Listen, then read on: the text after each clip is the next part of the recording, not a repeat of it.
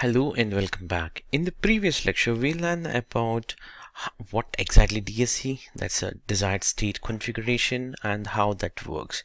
As we have seen, a simple PowerShell script that will actually compile in the backend or in a DSC server, a pull server will be there. So that's where it's gonna compile and it converts into MOF. That's a MOF file we call it, and that MOF file configuration will be enforced to the virtual machines to find that specific desired state configuration.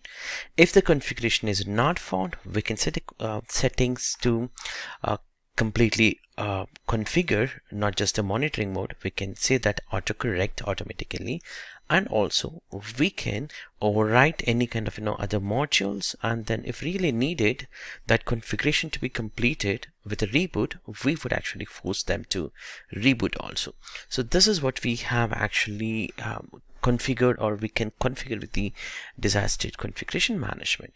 And also post to the configuration, we can actually keep on configuring to the monitoring so that the state should be always the same state. Let's say if the state changes, it again gonna apply the configuration and it's gonna autocorrect it so that you always be complaint state. So that's how you're gonna actually configure and get a desired state of your configurations for your resources. Now we are talking about how to apply this desired state configuration. So as I said, there are a couple of ways. The first one would be you can straightforward go to your extensions, and from here you can actually apply a DSC configuration directly. So this is where you are actually applying by going here from the extensions. Just like any other extension, you can actually use the PowerShell Desired State Configuration extension, and other extensions also can be installed if really wanted. For example, malware, anti-malware, or maybe HP specific, or maybe some other antivirus. If you are looking, you can go in that way and you can get it installed, the other extensions. But for now, we are going to cover within this lecture about the DSC configuration.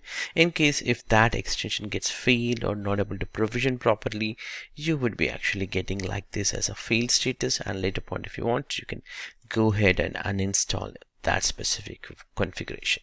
So this is the first part, or the first option that you have, that you can directly use extensions to configure it.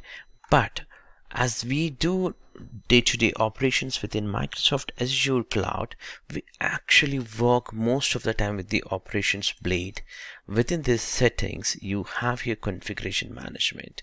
So this is where actually you're gonna enable. This is the first option. So when I say first option, you can actually enable here directly the desired state configuration, which has a pre-requirements of log analytics services that needs to be enabled, and also definitely log analytics workspace with the region should be enabled, and followed by you have to actually choose the automation account, because that's the key here for the automation account, and that would actually go ahead and execute all these scripts to get a proper output for you. So you would be actually working here in automation account. So this is the first or the second option of what we can enable it. But let's see the settings. As we talked earlier, these settings remain same, like refreshing interval from the pull server and the configuration mode frequency to validate. And are you going to just monitor or just applying settings, or you're going to autocorrect in the settings? So these things, so the major difference between apply and monitor, you are going to applying and also monitoring for any kind of configuration changes. Let's say when you apply it, the computer name might be as per your standard, but later point it has changed. So you can simply monitor how many times that's actually not following your standard. And coming back to the apply, you just apply, but you don't monitor that. So the settings, we think that, or we assume that the settings will be remains the same state all the time. And coming back to the apply and autocorrect, it's going to apply, even it's going to automatically correct the settings. and if really needed, you can override, you can do the reboot, and also post the reboot also you can monitor. So these are the settings that you can do it. So as we talked, the first option directly you can enable from the extensions. So either you do it from the operations settings here, or from automation account. It's one and the same. The reason being, it needs the pre-requirement of few things like log analytics services and automation account. So in the next step, what we're going to do is we are going to actually work with the automation account. So what we do is we actually search here and we create the automation account. Like we have here 2 accounts for DSC specific. So any of this account, if I take it example here, I can go to the state configuration here and configure the required settings for those machines or those nodes all together. By composing, I can do my own configuration, compile, all that. So this is the idea what we are trying to do it. So the first demo what we do is we would actually cover with the virtual machine add-on directly from the extensions. Here, so once you added actually extension, it will be actually showing you like this as a provisioned successfully.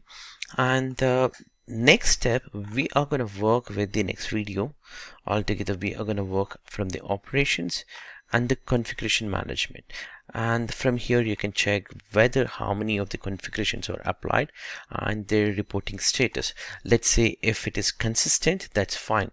If it is not consistent, it's going to tell that hey, this machine is not consistent. All that configuration, we're going to do it. We have not yet jumped into the configuration of this part. The next 2 videos we are going to cover on these topics, because you can do it in a multiple ways, and we would start with the virtual machine extensions, followed by directly from the automation account, or we can also do one and the same within the same video, directly doing from the here, which is the configuration management directly from the virtual machine. So we're gonna work on those things. So let's catch on that lecture. Until then, thank you very much. We'll catch you in the next lecture.